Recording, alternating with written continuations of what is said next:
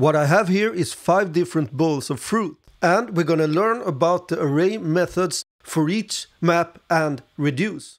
Let's say that we want to count the clementines 1, 2, 3, 4, and 5. So how can we do that? Well, we can use the foreach method in JavaScript. What I have here is all the bowls represented in code, and I have an array here called bowls. And as you can see, I have an object for each element. So this is the clementine. It's 1 and apple, 1, no banana in the first bowl and the second bowl, and all the 5 bowls here.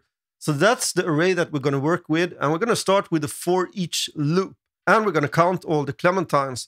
So we have our bowls dot for each. And what is the difference with for each and, for example, the map? Well, for each won't return a new array for us. So it will iterate over the array, and if we want to change something, it's going to change that array. And that's not good in most cases because you want to return a new array. And in this case, we're only going to count the clementines, so it doesn't matter. And of course, we could count the clementines as we know that there's clementines in each of these elements. We could just grab the length of the array, but we don't know if it's always going to be like that. So we're going to count clementines with the for each loop. And for this one, I created a let up here, clementines. It starts at 0. So that's the variable that we're going to add to. So inside our for each loop, we have the bowl. We have an inline arrow function, curly brackets. And then I check if the bowl, this is going to be the element. It's going to start on the first element here, and then it's going to iterate through them all. So we want to grab this one. We want to check if we have a clementine. So if bowl, I check for the property. That's this one. And this is pretty cool, actually, that you can use these little emojis and have them as a property for your object. On each iteration, I check for the clementine on each object. And if this one equals to 1, I'm going to add 1 to the clementines let that we have on top of this document. So clementines plus equal 1. So this is how you can use the for each loop to count stuff that you have in your array. And we can console log it out also. Console log number of clementines. And I have the clementines variable that I created up here. All right, let's try this out. I'm going to go to my browser, and in the console here, number of clementines 5. That's correct because we know that we have a clementine in each bowl. So that is working. So that's a very simple example on what you can do with for each. Essentially, you can loop through all of the elements and you can do stuff with it. If you want to change something, you have to change this array in place. And that's usually not good, at least in functional programming, because you probably want to return a new array instead. And that's what we're going to talk about next with the map method. Let's say that we want to remove all the apples from these bowls. So I grab one apple and remove it. And now we have an apple here, so I remove that also. So we have removed all the apples from the bowls. All right, we know how we can iterate through this array with for each. And in this case, we're counting the clementines.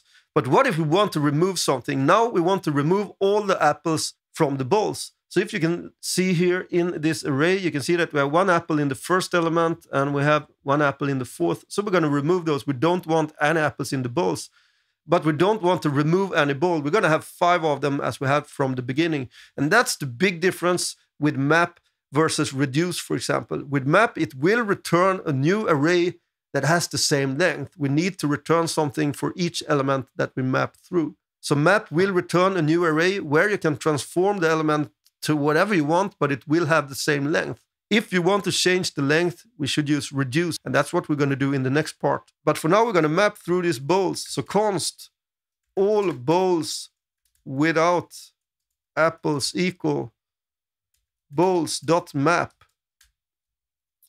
And we have the bowl. And also, if you want to iterate a number, you can grab it with an I, and you can do that with for each also. In our case, we don't need that number now. So we're just going to have the bowl. We have an inline arrow function. And for each bowl that we iterate through, I'm going to change the apple to 0. We're going to set the apples to 0. So we have the bowl. I'm just going to grab it up here. So I check for the property of the apple. I set that one to 0. And then I'm going to return the bowl. And I'm going to console log it out. Console log all bowls without apples. And then we have the const all balls without apples. I go back to my console, and you can see here that we have all the balls, but we have removed the apples. So that's exactly what we wanted. But we have the same length as the first array. That means that we have all the 5 balls, and we haven't removed any ball. So that's what we're going to do next with the reduce method. And for last, let's say that we want to remove all the balls that don't have a banana in it. So we remove it. Something like this. So we only have the balls left that have a banana in them. And how do we do this in JavaScript? Well, we have something that's called reduce.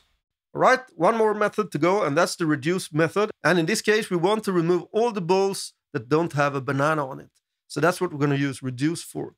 So I create a new const, balls without bananas equal. We have the balls, and we're going to reduce.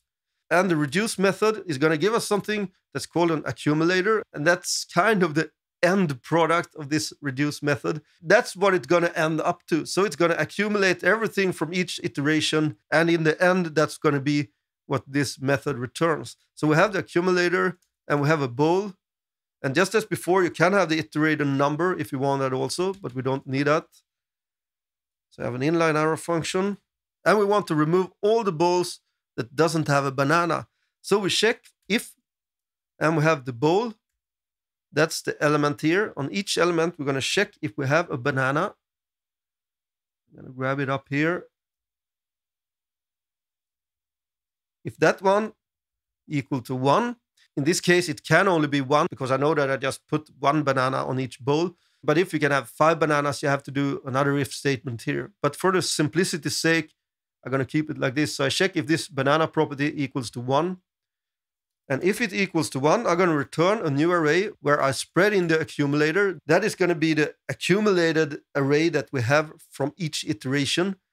So if we, for example, had an array with 2 elements from the previous iteration, we're going to add these 2 elements in here. And then we're going to add the bowl because this one has a banana.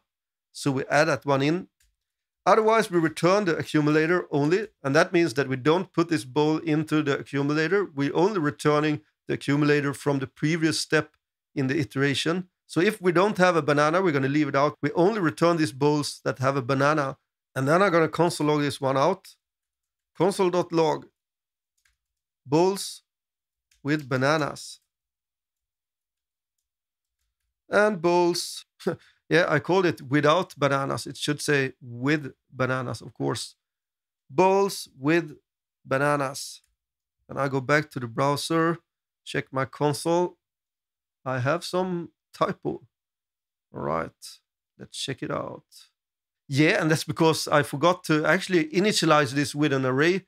Because in the reduce method, last you can specify what this accumulator is going to be. And in our case, we want to return a new array. So I have to specify this as an array also. And then I go back to my console and you can see here bowls with bananas. So these are all the bowls that has a banana in it. So that's how the reduce method works. You can change the length of the array that you return. In this case, it's only 3 elements and before it was 5. So we can reduce it to whatever we want. All right, I hope you learned something in this video about these 3 methods that are very useful in the day-to-day coding, so to say.